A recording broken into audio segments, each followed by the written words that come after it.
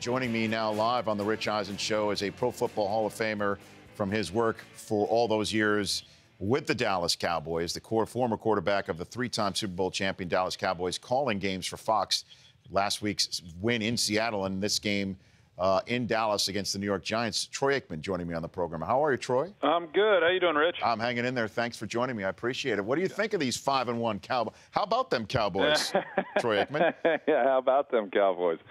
Man, I'm like everyone else. I didn't expect much coming into the season. I don't know how much they expected of themselves, Rich, to be quite honest with you. And then week one didn't get off to a great start. Romo, 3 interceptions there, and we're down big at the half. And, you know, they squeaked out some games. They were down 21 at one point to St. Louis in week 3, and they wind up winning that game. And I think that with each week they gained a little more confidence, especially on the defensive side of the ball, to where going into last week's game, we thought, okay, well, you know, likely they won't win, but at least we'll get a better feel as to where exactly they are. And they not only won, but they dominated the game. And so, you know how it is. You know, these seasons, it's hard to really determine who are the contenders early in the season. But I think after that win last week, I think everyone would have to agree that this team is much better than originally thought, and a team that certainly is capable of contending within the conference. Well, they're hitting on every phase, too, Troy. I mean, they've got one of the best kickers in the game as well, and Dan Bailey. They've got a quarterback, and Tony Romo, who's not making the mistake that many people have come to either, I guess, be victimized by him for or love to poke fun of him for. He's been stellar. And DeMarco Murray might be a reason why, because they just lean on him.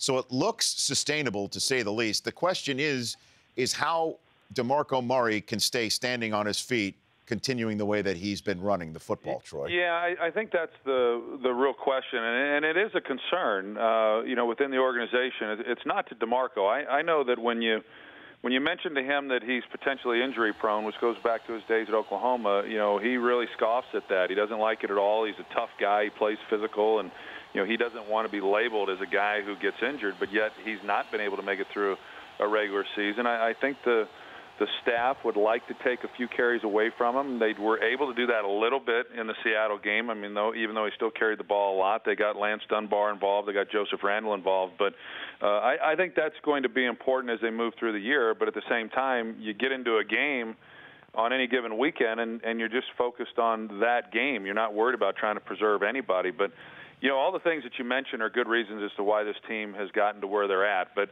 you know, they drafted Zach Martin as their third #1 pick in the last 4 years at the offensive line position. And, you know, there's this notion that, okay, well, we drafted Zach Martin, so now we're going to be a running team. And, well, you know, they had a right guard there last year, and he wasn't maybe of the caliber of Zach Martin, but he was a good player. I think more important to everything that's been discussed has been philosophically, they have changed what they're doing offensively. And it's not because they've got Zach Martin or, you know, Travis Frederick at center or Tyron Smith at left tackle. You know, they went from being the team that ran the ball the second least per game in the National Football League a year ago to now running the football more than anybody. And so I think Scott Linehan deserves some credit. Jason Garrett certainly deserves some credit, but they have finally said this is how we want to play, and we're going to stick to it regardless. And I think one of the reasons they've been able to do that, Rich, is because they have taken some of the controls away from Romo. You know, think back to last year. You know, Jerry Jones went into the season after they gave him the big contract and said, hey, we want him having more control and more ownership of this offense, you know, much like what Peyton Manning has.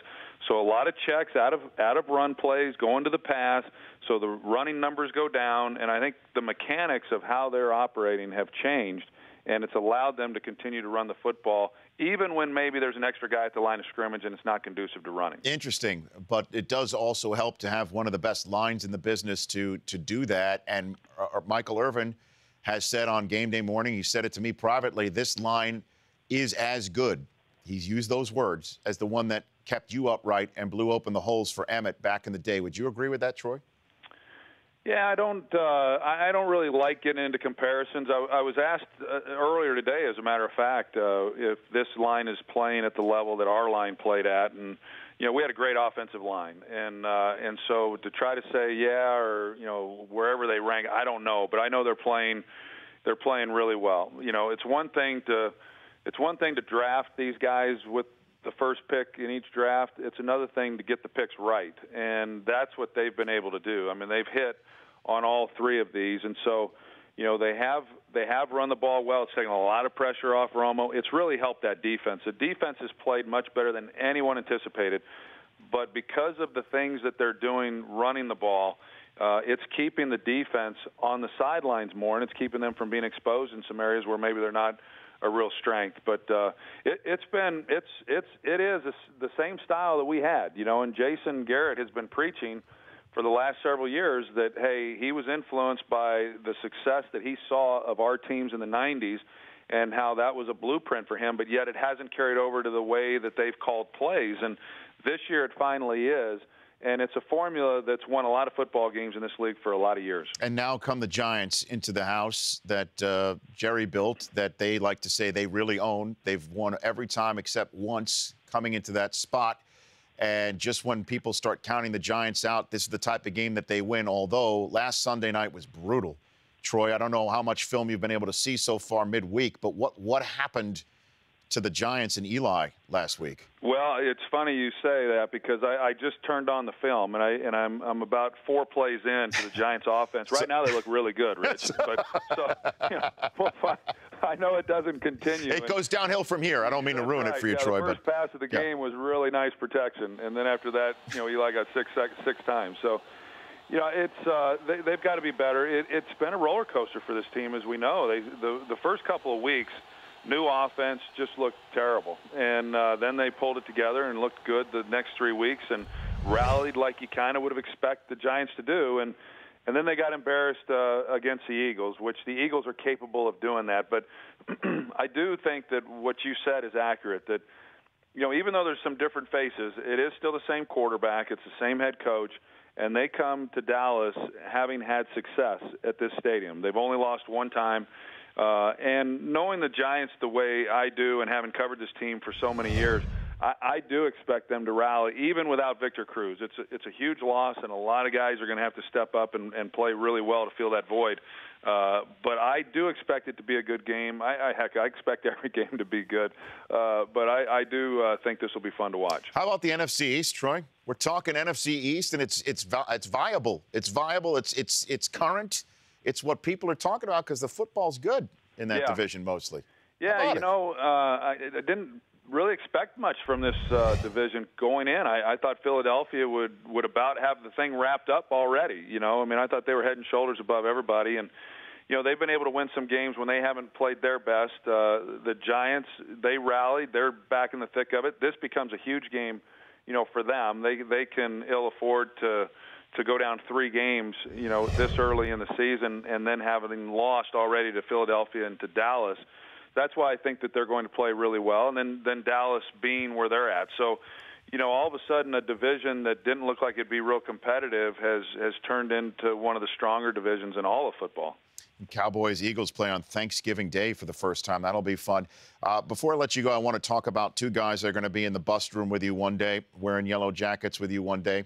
Favre is going to have his record broken, if not this Sunday, then next Thursday, by Peyton Manning, the number 509 for career touchdowns, Troy. How mind-boggling is that to you, Hall of Fame quarterback? Well, it's pretty mind-blowing to me. You know, I thought this one Favre was playing, and I played against him and competed against him in some huge games, and then had a chance to broadcast a lot of his games. And you know, I remember watching him when he was winding down his career, yet was still playing at a very high level. And I said, wow, this is one of those players that we're going to talk about in the same breath that we currently talk about, you know, Johnny Unitas and those types of guys. And it was a real pleasure to get a chance to broadcast a lot of those games and watch him play each and every weekend. And when he left, I really did not think a lot of those records that he has would be broken. And, you know, here Peyton is, and he's going to do it in fewer games, and it speaks a lot to how the game has changed. But, you know, what I always said about Emmitt Smith, having had the pleasure of playing with him and watching him, you know, do what he was able to do, and now he's the all-time leading rusher, you obviously have to play at a high level to get to that point. But not only do you have to play at a really high level, but you have to do it for a long period of time, and you can't miss games. And so I think it's one of the greatest things as a teammate when you can rely on your teammate being there to play and play well each and every weekend. And that's what the teammates could expect of Favre, and that's what Peyton Manning's teammates can expect from him. He comes out, he plays at a high level, but he plays each and every week. And other than that 1 year when he missed because of his neck, he's been out there doing it. It's been a lot of fun. It's nice when, with all the negative stuff that we've seen,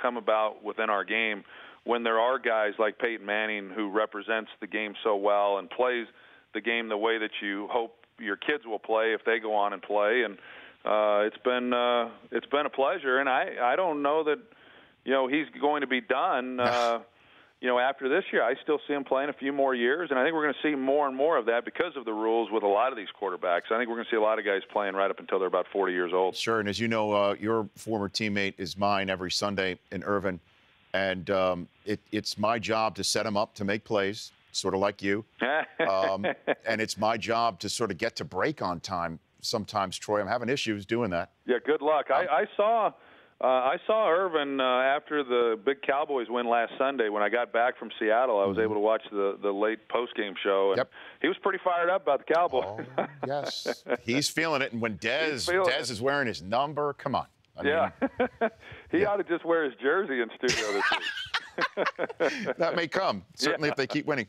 Troy, thanks for joining me. I hope this becomes a regular thing. I'd love it. Hey, I love it. Thanks, Rich. You bet. That's Troy Aikman, Hall of Famer. The Rich Eisen Show, weekdays at noon Eastern, on Audience.